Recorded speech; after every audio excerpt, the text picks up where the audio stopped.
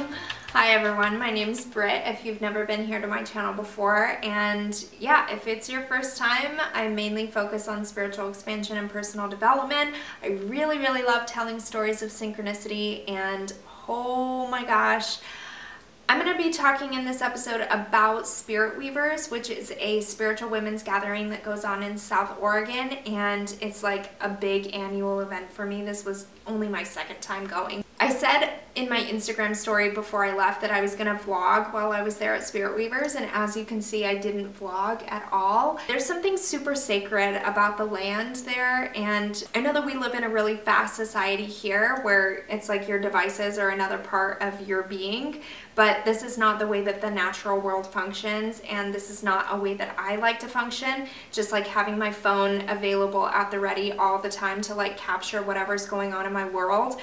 It really takes me out of the present moment whenever I do have a mindset like that, and I just couldn't do that. There's also something about the land itself. It just makes that whole facade, the whole veil of being tapped into electronics all the time as another, you know, like arm or leg of our being. It just makes it so apparent how not real it is, because we're living out in nature as a community and, you know, just tapping into some really sacred medicines and diving into really genuine and authentic experiences. So for me to sit there and like have my camera out or even just recording the land, I just didn't want to do it. There was just something that didn't seem right about it. So yeah, that's my opening testimony to this gathering. I've only told a few people this story, and I'm gonna say this right here at the beginning of this video. I'm gonna be talking a little bit about my experience there, but not going into the entirety. And if you are curious to know a little piece of my story and the medicine that can be delivered energetically at this gathering, then please, by all means, keep watching. And I love you so much. I haven't been telling very many people this story, but whenever I do, I liken it to a psychedelic experience. And if you have taken psychedelics, then you know what I'm talking about. And if you haven't, then take my advice. I think a lot of times, for me at least, I've gone into psychedelic experiences thinking that I know the way that the situation's gonna go. Like, I think that I know what the experience is gonna be like Sometimes I take it and then the universe gives me the smack down and it's just like, no, it's not gonna be like that at all, but good try. And that's exactly what this experience was like. Obviously, I thought I was just gonna make it down there and have a great time and everything was gonna go pretty easy peasy, but it didn't. It didn't, and it wasn't. And I had to be constantly surrendering and constantly choosing to let myself be guided, constantly choosing to lean into discomfort. And it started the morning that I left. My bags didn't come from Las Vegas to Portland. They got lost, and it's funny because on the way to the airport I was like, what if my bags didn't arrive in Portland? Don't think that stuff whenever you're going somewhere, because the universe will be like, oh, you don't know how you would react? Let's find out. Ding, ding, ding, ding, ding, ding, ding. That's exactly what happens. It's happened to me numerous times. So obviously I manifested not getting my bags, and I was like, okay, cool. This is going to be a really interesting trip. Let's see what happens. And I found myself at the gathering without any layers, no umbrella, no poncho. It was raining for 2 straight days. Open-toed shoes were all that I had, my sandals, and I had to be asking for all kinds of stuff. Underwear, socks, cups, bowls, cutlery, jackets, sweaters, pants. It was crazy. It was madness. I didn't realize what a hard time I had asking people for things, and it became very, very aware to me that I take really, really good care of myself so that I never have to ask anything from anyone and be an inconvenience to anyone. Because of the bullying stories that I still carry with me that I'm trying to let go of all the time, I think that I'm not worthy of asking for things. This is the medicine of this trip. And as if I wasn't leaning into it already enough, at the end of day 2, a woman gave me a cup and a bowl, and I was like, oh my gosh, I got a cup and bowl. I don't have to be asking people to use their plate anymore to eat off of. And I was staring up at the sky, twirling around, dancing so happily, and I rolled my foot. Just rolled down the hill. I stumbled and thought everything was fine. The rest of the day was fine. It didn't really hurt too bad, my foot. And then I woke up in the middle of the night that night and flexed my foot and was like, oh my God, I injured myself too. So I woke up the next morning, told my girlfriend Jill that I think I injured my foot, and she was like, holy crap, what's going on for you this trip? What's this about? And I stood up, and sure enough, I couldn't put any weight on my right foot. So now I'm wet and cold, and it's raining, and I have an injured foot that I can't walk on. I'm like, okay, let's see how today goes. Really, really long story short, I was in the best place for this experience to happen, because obviously I'm supposed to learn the medicine that I'm allowed to ask for things, that I'm worthy of taking care of myself, and that people want to help me, that things will be provided to me if I just ask for them. If I believe that I'm worthy to be dry and warm and able to move around, people are there, and I'm surrounded by grandmothers, mothers, infants, children. I'm only surrounded with loving women that I know aren't going to judge me or shut me down or be like, make it on your own. You know, I'm with like empathetic and loving, compassionate women. That's like what the whole theme of this gathering is about, is loving each other and helping each other out. And I'm just in tears like the whole time. I was crying just because I had no idea how hard it was for me to accept help from other people. So I wind up in the wellness tent.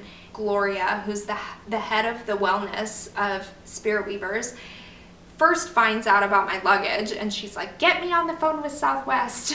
And she like talks to them, and then she's like, we don't have crutches on the land, but I have a girlfriend who owns a frog farm 10 miles away from here, and she might have crutches in her attic. I'm waiting to hear back from her. And I was just like, oh my gosh, like this is insane. So my girlfriend Jill, we find out that she does have the crutches, and my girlfriend Jill's like, I'm on it, let's go. Like she goes and gets the crutches. I stay there with my foot elevated. Wind up catching a amazing intimate performance, totally randomly, synchronistically, obviously, nothing is random, by Jane from Edward Sharpe and the Magnetic Zeros. Everybody knows that song, Home. Oh, home, yeah, we come home. Home is wherever I'm with you.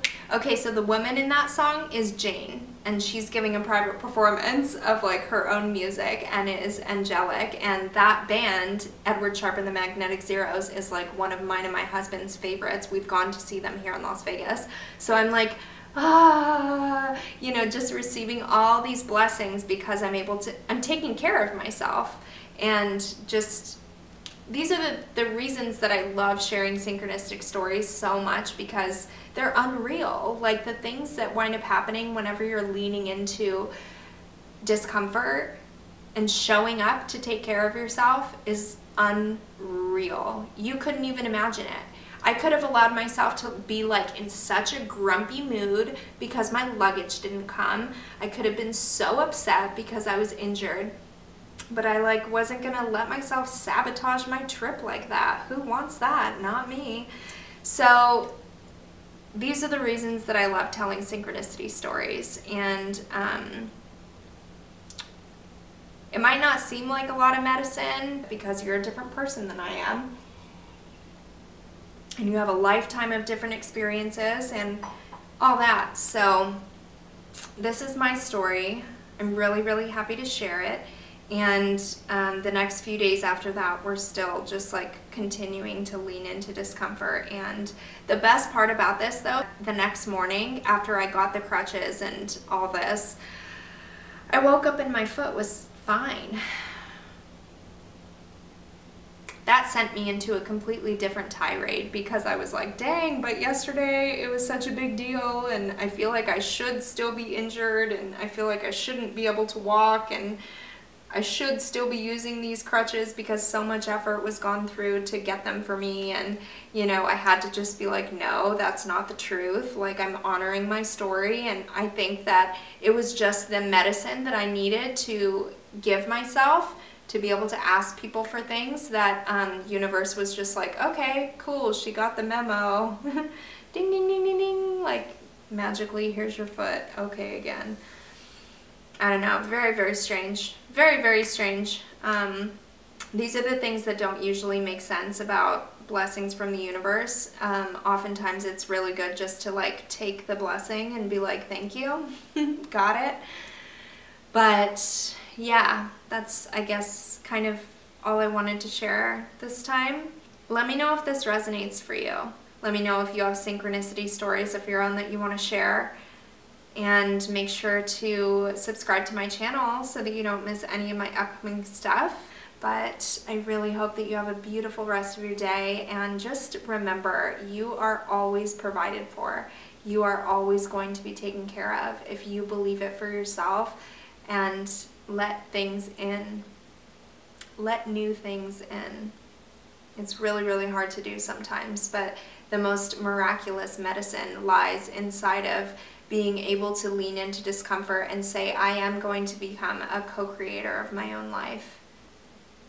So it's only whenever we start really becoming more mindful of the way that we're interacting and taking responsibility for the life that we do have, taking responsibility for the choices that we make that have us in the situations that are making us feel like cramped up space-wise or not liberated, not at peace within ourselves. Take responsibility of those and become self-aware, and that is the best jumping off point toward change, toward positive growth and development. So thanks so much for sitting with me today. I hope you have a really beautiful day and have a lovely evening. Namaste.